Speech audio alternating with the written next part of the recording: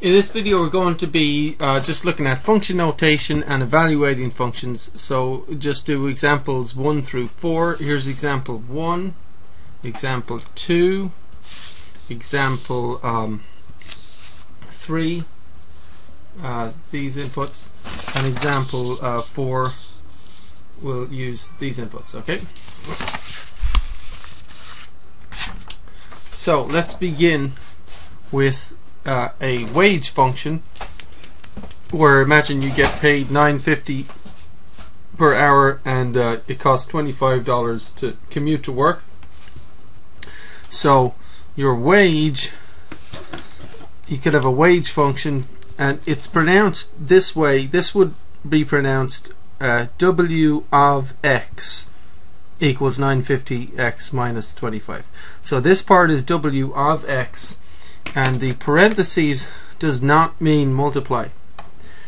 The parentheses is part of the function notation. The W represents the output wage and X would represent the input. In this case it's number of hours you work. Okay, so the reason we use this notation is it's not a big deal. It kind of helps to show, sometimes it's nice to show the input that you're kind of putting into the function and then calculating it, so you can basically show the input and the output in one line as such, like this.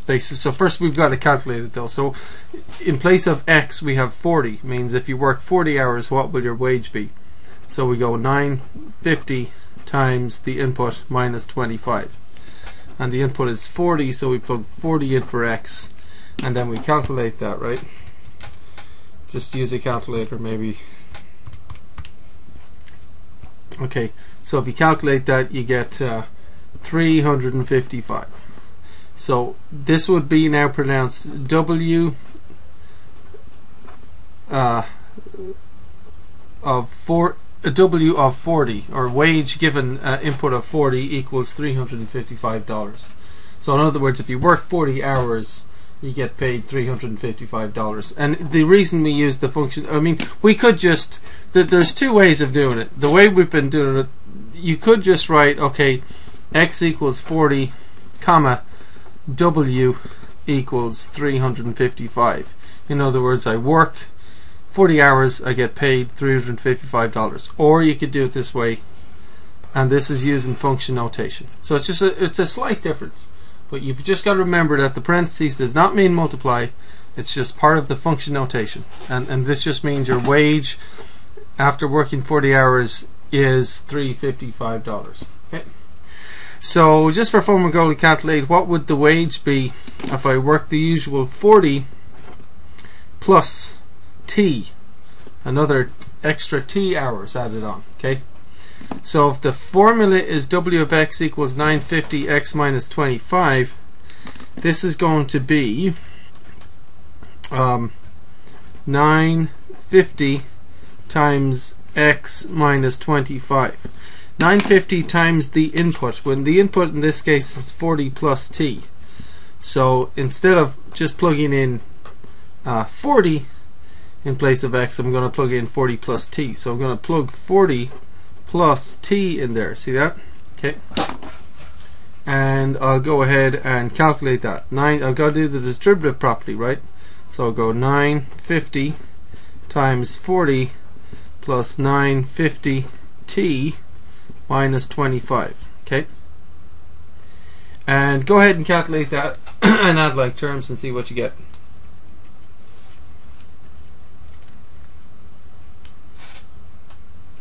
So again, of course, this will give you 380 plus 950T minus 25, which of course is 355 plus 950T. Okay. So just to write this out, just for fun, just so we can practice function notation, wage of 40 plus T hours gives us $355 plus 950 times T. Does that make sense? So imagine our T represented overtime. What we've calculated is that if I work t hours of overtime, I get the usual 355 plus 950 times t. Well, this wouldn't really be overtime, would it? Because you usually get paid more per hour. But just imagine if you just put in extra hours that weren't overtime. Anyway, okay, that mightn't be too hard to imagine these days. Surface area of a sphere, A given r equals 4 pi r squared. Radius of the Earth is 3,960 miles on average. It's different in different parts of the Earth, but it's about that on average. So figure out the surface area of the Earth. Okay. So the function, or the formula, the function here is A, the area given the radius of a sphere, is 4 pi r squared. So we should be able to approximate the surface area of the Earth now, and instead of r, we're just going to plug in 3,960. Okay. And our formula is 4 pi r squared. So it's going to be 4, then times pi, and then r squared. So the r in this case is 3,960, right? So we just plug in 3,960, and then we square that, right? So we can plug that in the calculator and calculate it. Oh, I guess we could just, you could, if you want to be accurate, your calculator might have a button where pi is. You might be familiar that pi is approximately 3.14. I guess we could just plug that in. No big deal, right?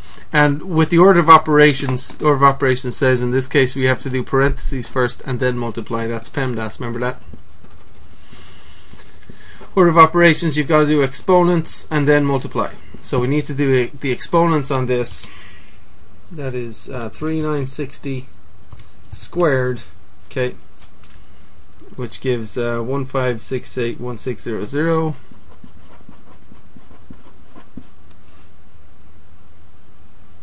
Okay, and then we just multiply all these together, so we get approximately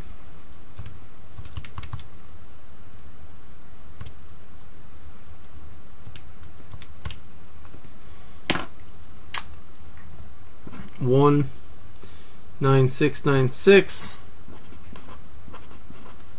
0896. I'm gonna, because I rounded the 3.14 down, I'm just gonna round that up to 1. It's the nearest 1,000 actually.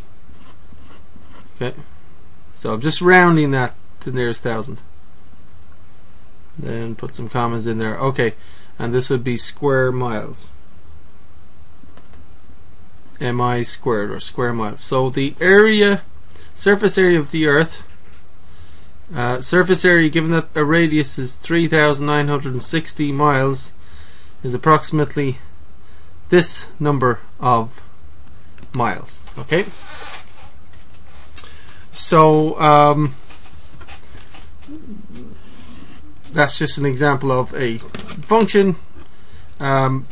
Just for fun, let's see what would happen if we were getting the area of 2r. Now 2r means twice the radius, twice some radius, so whatever radius it is. Okay, so the formula is a of r equals 4 pi r squared. I guess we could I guess we should probably write that down again. A of r equals 4 pi r squared. But how would I calculate a area of 2r, twice the radius?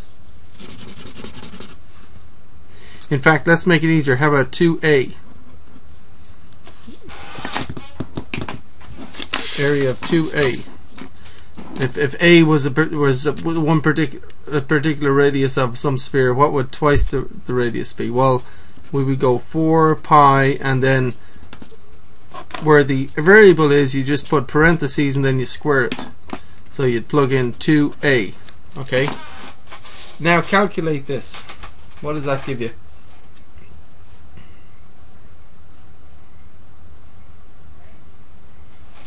Well, just always be careful. I mean, the squared is touching the parentheses, so it's always the safest bet is to just write it out like that.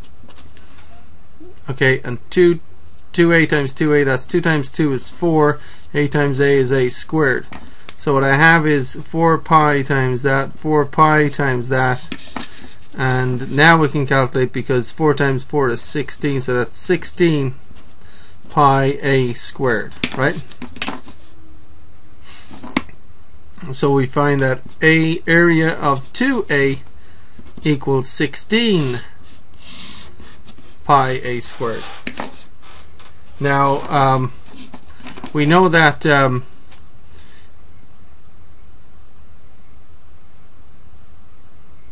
anyway, but basically if you had a particular radius, it is 4 pi the radius squared, and the surface area is, but if you kind of double that radius, you end up with 16 pi a squared. So that's basically 4 times the surface area. So if the Earth is this size, and then you take a planet that has twice the radius, like that, the surface area will be 4 times the surface area of the Earth, even though the planet will look kind of twice as wide, but it'll have a surface area 4 times the size. Anyway, example 3. So here's a random function that doesn't mean anything. H of p equals negative 3p minus 2. How would we calculate h of 4? Well, we would do this, negative 3 times parenthesis minus 2. And if I wanted to calculate h of 0, I would go negative 3 times parenthesis minus 2. The trick is, wherever you see the variable in the formula, you just write a parenthesis, and then all you have to do is plug in the input and calculate it. But this is very important to write this out neatly to make sure you don't make mistakes, because as you know, math questions and math books and math tests are always trying to give you questions that you may make mistakes on if you don't write out clearly. So anyway, so negative 3 times 4, that gives me negative 12, and then I have to subtract 2. I'm in debt $12. I subtract $2. Now I'm in debt even further, right, by 14. So calculate this one. Negative 3 times 0 minus 2. Negative 3 times 0 is 0. And 0 subtract 2. I have $0. I subtract 2. I'm in debt by 2. 0 subtract 2 is negative 2, right? What about this one? H of negative 2. Once again, use the formula. Okay, H of p equals negative 3p minus 2. So we've got to go negative 3 times the input minus 2. In this case, the input is negative 2, so I just plug that in for where p was, right? Wherever you see p, you just draw a parentheses, write a parentheses, and you plug in the input. Okay, now negative 3 times negative 2 is 6, and I've got 6 minus 2, which is 4, right? What about h of r plus 2? Well, start the same. Negative 3 times the input minus 2. And always put parentheses where you saw the variable, right?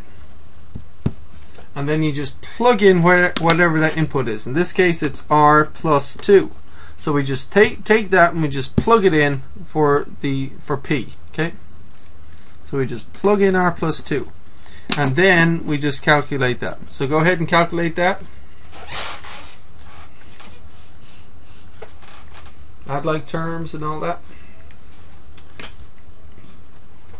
So you'll distribute negative 3. You'll get negative 3r minus 6. And then we still have minus 2, right? So that gives only one r term, negative 3r.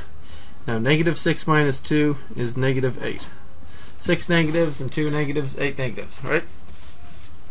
So press pause if you need to do this one yourself. H of a minus 1. So I want you to do it by yourself. You know, now's the time to make a mistake, and then you'll hopefully learn this and be able to do the homework. Okay? So please press pause and try it. This is the important part. You trying it yourself. That's what will help you learn, right? Okay, I hope you've tried it. So I've got to plug this in for p. So I go, because the formula is h of p equals negative 3p minus 2. I always plug this in here, okay?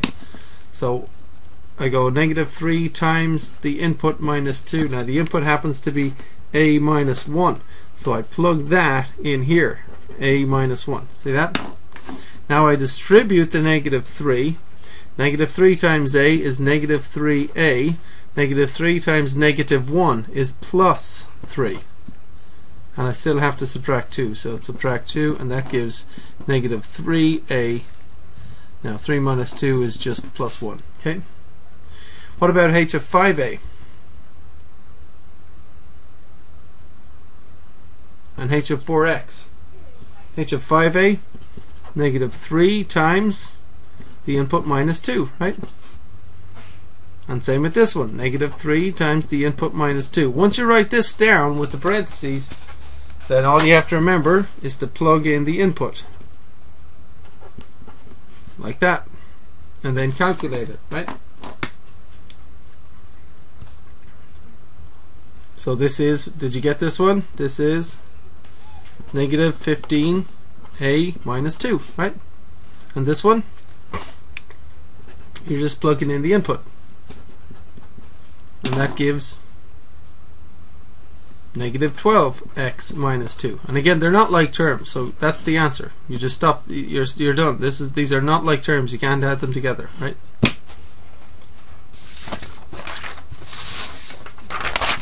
Example 4, we've got f of x, which is the most common function you'd ever see, is f of x.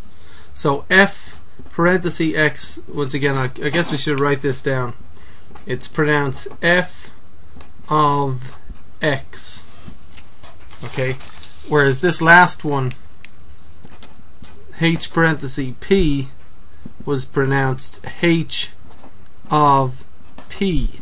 h of p, right?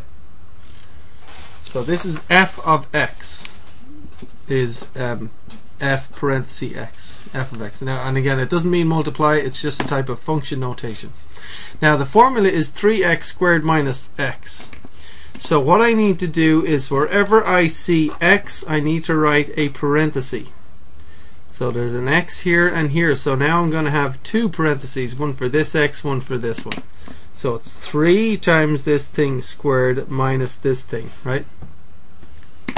And no matter what the input is, let's practice that. You see the way there was an x there, here, and here? Let's write a parenthesis and then another parenthesis for that x. Can you do that? Surely this makes sense. Wherever we see an x, we just plug in a parenthesis. So there's two of them. What is done to the parentheses? Well, you've got to multiply it by 3, and you got to square it, and then you got to subtract this one, right? So it's 3x squared minus x. It's 3 times the input squared minus the input, right?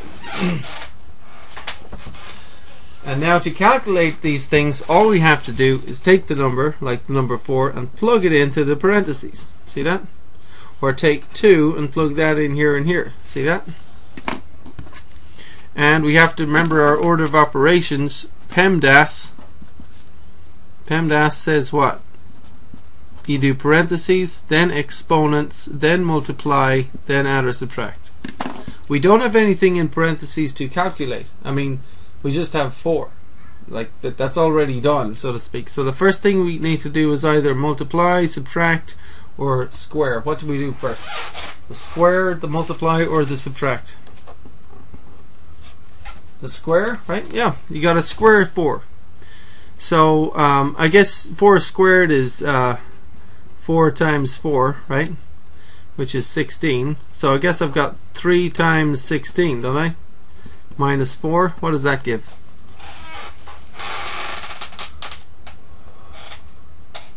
3 6s is 18, carry the 1. 3 1s is 3, and 1 is 4. 48 minus 4, which is 44. Okay? So what we have found is, in function notation, f of 4 equals 44. The function, given the input 4, is 44. Right? So press pause and calculate this one. 3 times 2 squared minus 2 equals what? Press pause and do it if you haven't done it yet.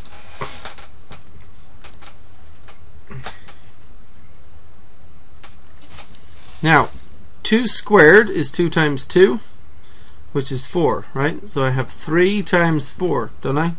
Then minus 2, which is...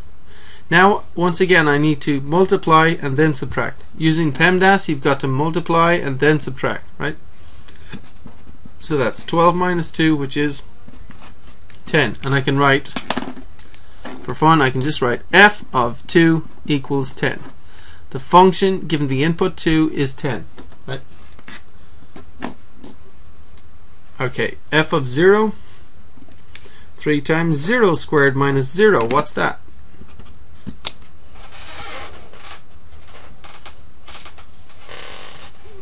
It is 3 times 0 minus 0, which is 0 minus 0, which is 0, right? So we have found that f of 0 equals 0, right? F of negative 2, you've got to plug negative 2 in for x. Now remember, you just write out the formula again, and wherever you see x, put parentheses. So I need one here, and I need one here. And it's going to be 3 times the parentheses squared minus the other one. And parentheses are really useful for when you're dealing with negative numbers, like now, because I can just plug in negative 2 into the parentheses. And straight away I can see that the parentheses help me not make a mistake here. Even though it's subtract x, I've made sure that I now have subtract negative 2. So I have a double negative here. That's important, right? And help me not make a mistake. So that's one reason for parentheses. Negative 2 all squared, let's calculate that. Let's see. Negative 2 times negative 2. What does that give? Negative 2 times negative 2? It is 4, isn't it? So we have 3 times 4 minus negative 2. I guess you could write that out. Now, minus a negative, doesn't that make plus plus? Yep. So that gives me 12 plus positive 2, 12 plus 2, which is 14, right? So please press pause and calculate f of negative 4. Press pause and do that all by yourself, please, if you haven't done so yet. F of negative 4. Okay, I'm going to do it now. Wherever we see x, we write parentheses, here and here. Then we write out the rest, 3 times parentheses squared minus parentheses. Then we plug in the input in place of x. So negative 4 gets plugged in here and here. Then we follow the order of operations PEMDAS and calculate it. So I have exponents, exponent on negative 4. And negative 4 squared is negative 4 times negative 4, which is positive 16. So I have 3 times 16 minus negative 4, right? Now negative negative makes plus plus.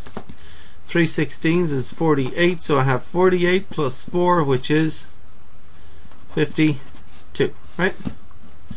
Now f of 2a. Again, wherever I see x, I plug in parentheses. Then I just go 3 times that squared minus that, and then I just plug in 2a. I'll plug it in here and plug it in here, right? Now, I've got to watch out for the squared. The squared is on parentheses, and inside the parentheses is 2a. That means I'm going to have 2a times 2a, haven't I? What is 2a times 2a?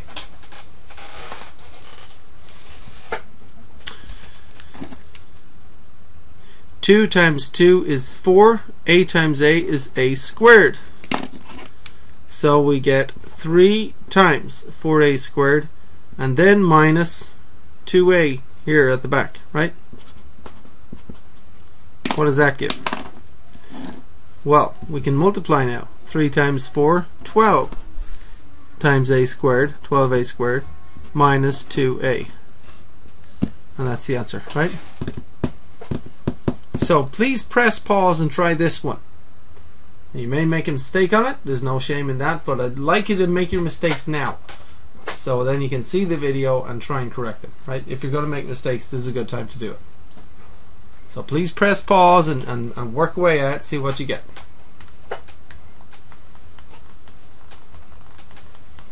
Okay, I'm going to do it now. Hope you've tried it.